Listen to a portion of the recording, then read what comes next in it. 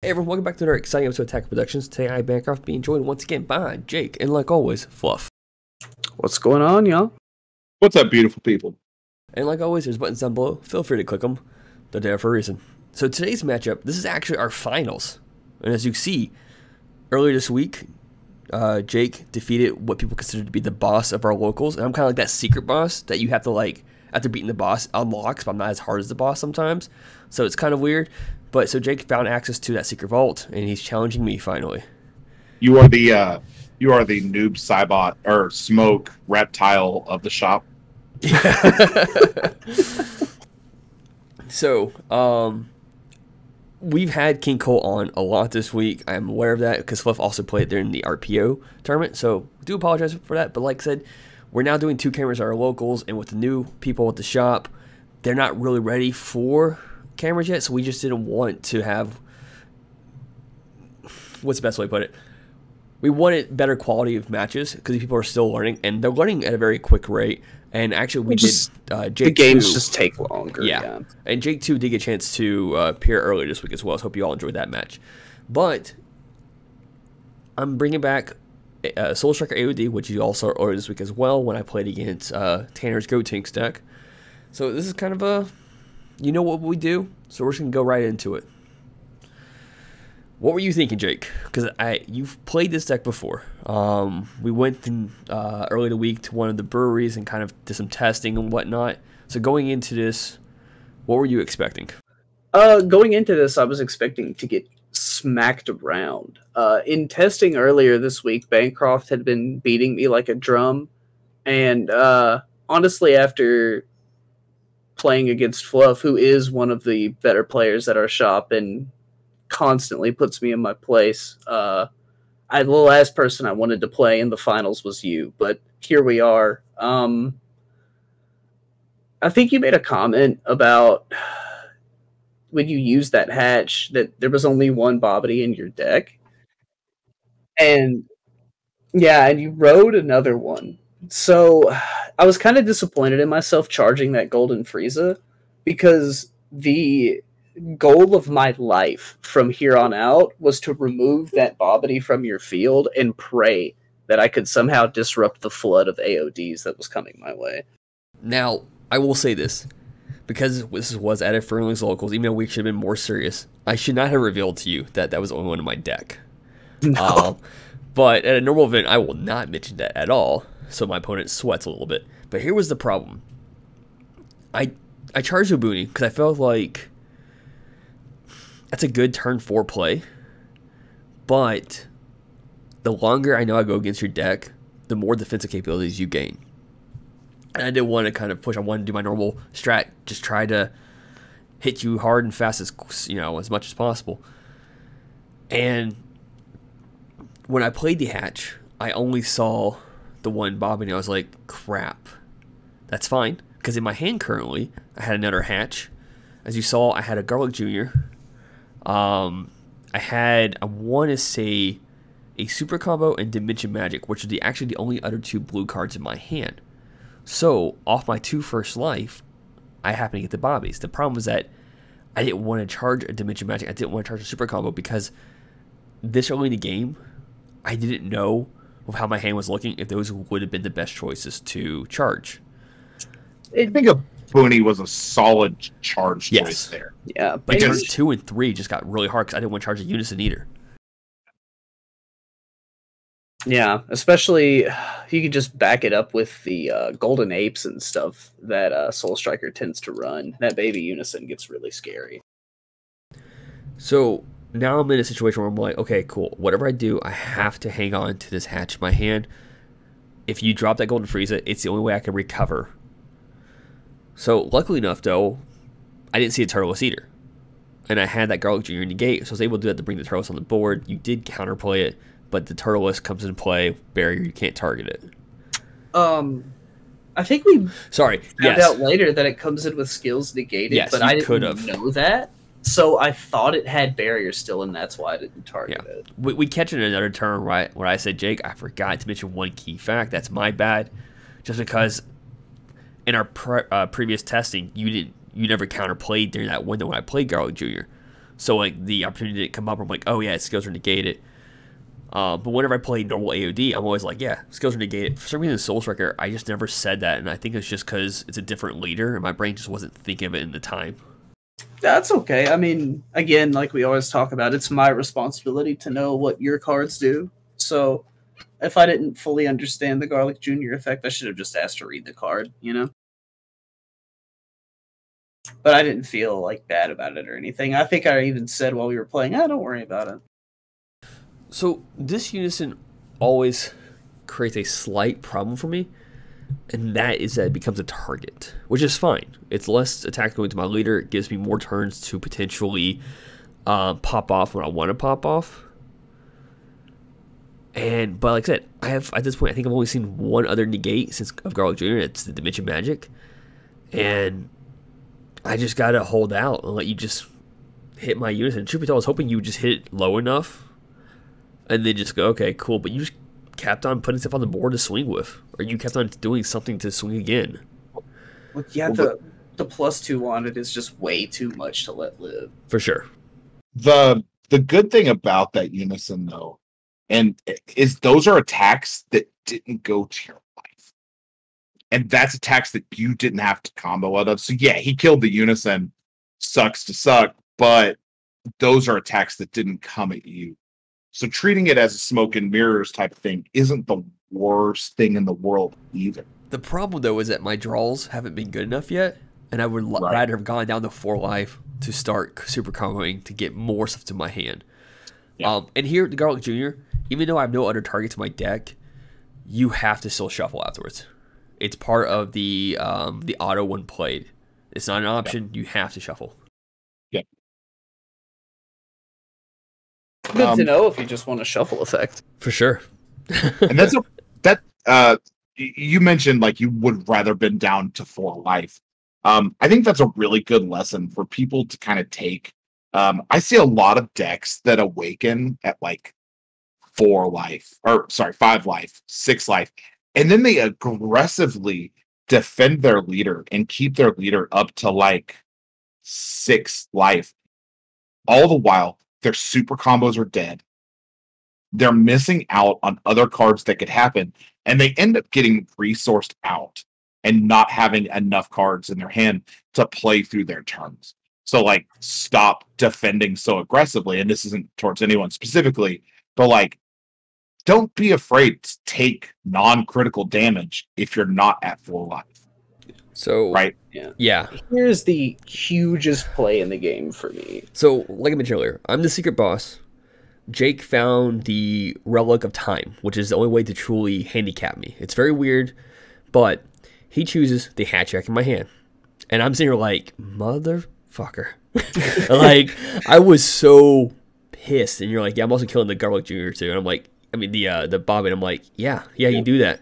And then Unstoppable Invasion will remove a marker from his unison. And then because I've lost a field, it's going to remove the Garlic Jr. negate that he played earlier. I can't pick the Turles because it has barrier, or else I would do that.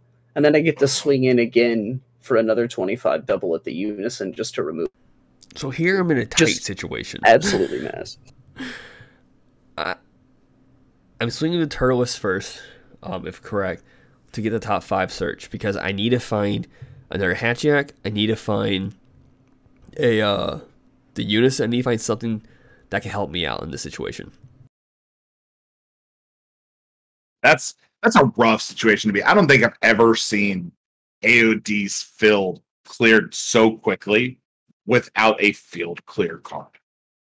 Like, that's insane. And unfortunately, the only target there worth grabbing was the Turles. Now, there was the Android 13 crit in my hand, and I'm sorry, in my those top 5. But the problem is I cannot play that card without the Bobbity now.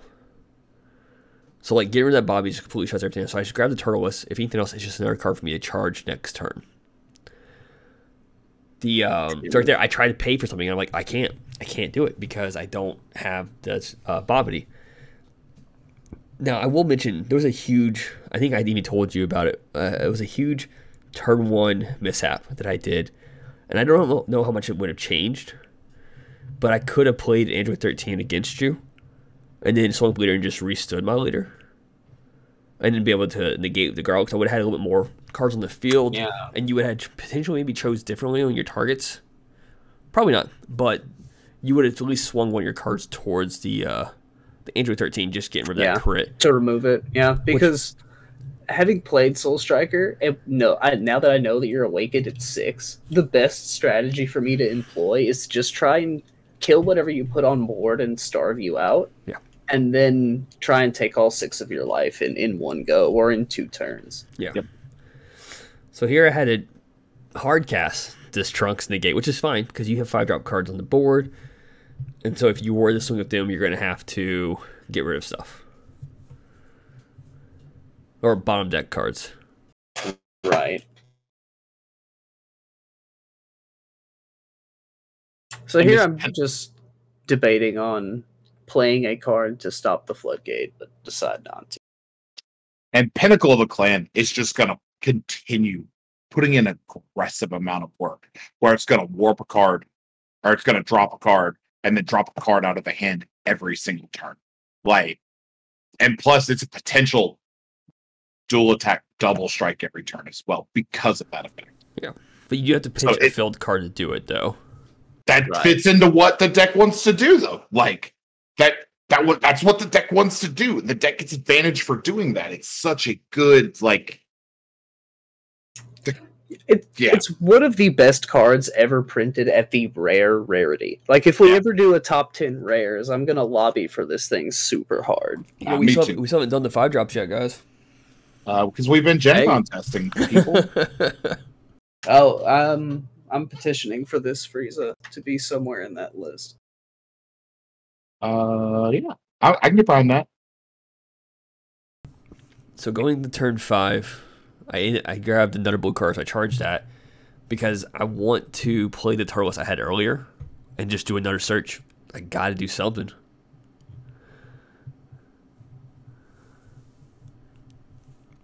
Getting the swing to restand the energy.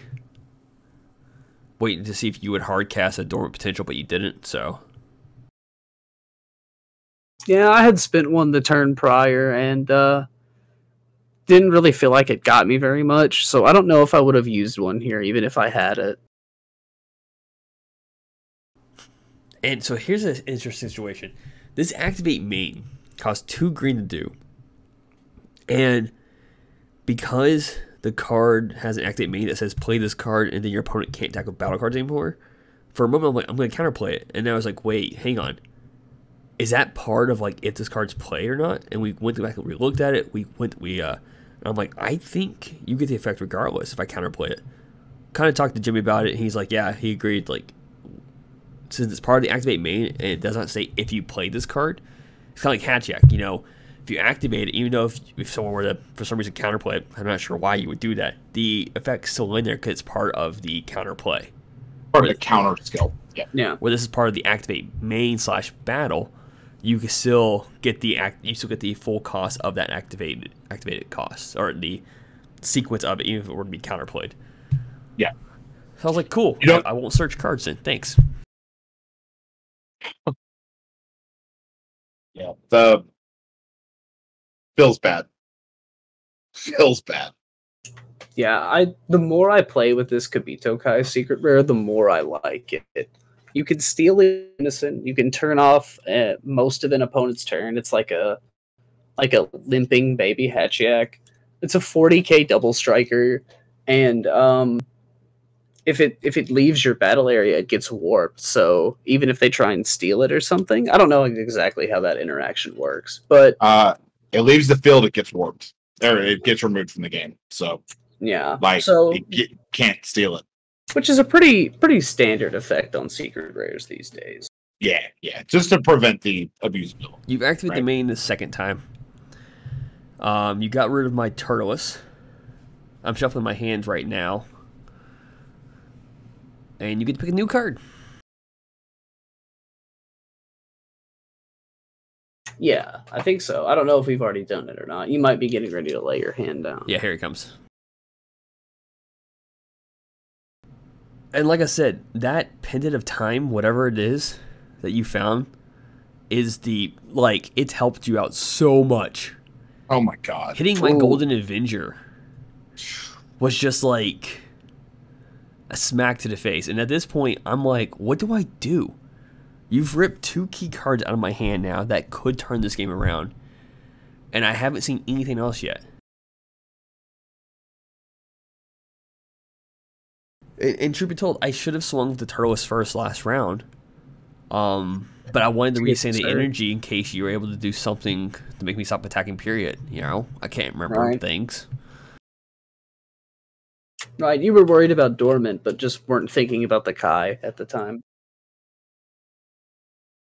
Dormant can be especially punishing against Soul Striker because depending on when you use it in your opponent's turn, you can make your opponent choose between like pressuring you with something meaningful or restanding energy, which was kind of the choice Bancroft had to make earlier in this game. So I let myself go down to 1 life because I'm just digging for cards. Like I have nothing that's truly usable. So I'm like, I'm taking much life as possible. I think I'm taking 5 life so far this turn. And just gonna see what I get. I'm really just looking for hatch or just another negate. Just keep this like from losing this round. And Jake's still on 4 open energy. Yeah. Which is super scary. So here, I think you swung, and I chose not to negate. I think I do have a negate in my hand, but it was kind of like maybe he'll just do a push. I think I had 2 super combos in my hand, and I'm just going to use that as a way of cycling more cards. And I just started comboing the world here. Yeah, I figure it's the last attack I'm going to get in this turn. So I'm meaning to ask you, why the Paragus super combos instead of the Gohan? Because the Gohan will put him back in your deck. But with King Cold, a lot of your copies of Fields beyond the first, you don't want in your deck. Gotcha. So Paragus allows you to not only draw cards first, rather than putting a card from your hand to the bottom and then drawing 2, you actually draw 2 and then warp 1. So it allows you to act on perfect information and warp extra copies of Fields if you're looking for combo power, or warp battle cards if you're looking for Fields. It's basically a new ruler in the combo step in a weird kind of way. Gotcha. We also kind of discussed in the last game too, with Jake and myself, with stuff like Fu Shrouded in Mystery and the Goku Dragon Fist 8-drop running around that turns off battle card skills. The classic quality super combos are 0/0 and get to 10,000 in their auto. Paragus is a natural 1 or 0 cost 10,000. So even though his draws might be turned off, you still get the combo power on Paragus against something like a Fu Shrouded or the Goku that you wouldn't get if you were running the other super combo as well. Like in green, it's a really good call. And there, Bancroft was able to combo out of the Paraguses. He was able to negate the Zamasu swing. And here I'm just tapping 2 for a unison, coming in, just trying to do whatever I can to take this last life. But he manages to escape. See another unison, just get out of the way. Did the +2 to get another draw. You dormant me, and I'm like, okay, cool. What's the best play? So I play 1 for Hatchak. Now I need to go over this quick. Hatchak opens up a time window 1. I asked you, is the card coming in play? Fine. You said yeah. And then you said counter window timing 2 on the Bobby. Unfortunately, because the Bobby's already played, that card does not hit that Bobby, because if I'm correct, it's for the card being played, but it's already played. So I mistakenly called the wrong timing, and in the future I'll know just to blind counterplay whatever the hatch is going to bring. I mean, the hatch basically has 1 target in the deck, right? Yeah. Right. The only target you can hit, it's Bobby. I didn't know that at the time, so yeah, depending on what he was going to bring in is what I played. And then his second swing, I just go ahead and clones to turn off the rest of his turn as far as battle goes. And then the game's done at that point. Yeah. So what I was searching for was a Garlic Jr. negate to go with anything else in my hand. I saw Hatchiak every time I searched top 5, if I'm correct. And it was just frustrating because I could never get it. And that was when I saw the Unison, the 4-drop Majibu Unison, and this is the first time I've never seen that card. Like, I could search it so easily, and just nothing was coming to me. You were ripping every card from my hand, and I think I threw my cards. Yeah. I was just like, I'm done. Like, you got it. And there was even a slight hesitation to me fist bumping you because, like, I was just slightly heated. And I think I made the comment because, like, Jake, you've openly said, like, you know, sometimes you can get a little over yourself when you lose. And I was like, is this how you feel? Because I couldn't do anything. I was like, every time bankrupt. That is what I went through when I dropped Fu Shrouded and could not kill him. Like, I didn't even want to congratulate him. I was like, this is just bad. I feel like I beat myself, like, but you did great. Like, and legitimately, he did do great in both games. No, he did. And you got to pull your SS3 thwarting. So if I ever hear you say the word, I'm a bad player, I'm going to tell you, shut the hell up, SS3 thwarting. Okay. Times 2. Times 2. Yeah, I did win one last week, too. Yeah, you pulled 2 thwartings 2 weeks in a row. Or pulled a thwarting 2 weeks in a row. Winner, fairy. Yeah. Bitch. So there goes my luck for the month. Yeah, which means you're not going to do well at Gen Con then, huh? Probably not. At least the thwartings are worth as much as what I paid to get into the event. That's true. The thwartings, I think, are worth more than anything you would get at Gen Con. Yeah. So, with that being said, I hope you all enjoyed today's video. I know Jake did. With that being said, keep in mind, there's buttons on the screen while Phil does the outro. Yeah, Jake's not trash at this game. Read your cards, know your plays.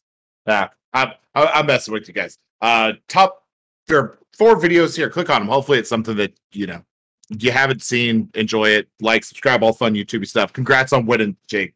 You've earned it. You're so good with that deck. Like, thank you. Keep on it. Read your cards, know your plays. Let us make the mistakes that you don't have to. And as always, fluff out.